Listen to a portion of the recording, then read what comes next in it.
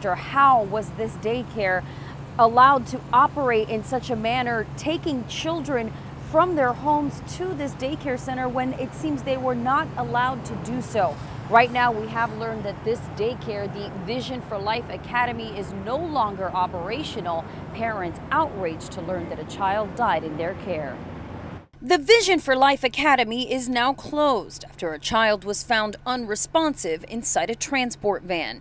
Angel Gabriel Matute Chavez, shown in these pictures provided by the Miami Herald, was pronounced dead at Jackson Memorial Hospital Wednesday afternoon.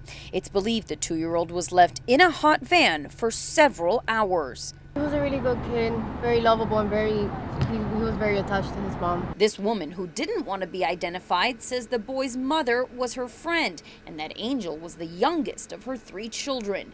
No one from the Vision for Life Academy has commented on what happened Wednesday, but this friend of Vice President Karen Aviles says she is saddened by the child.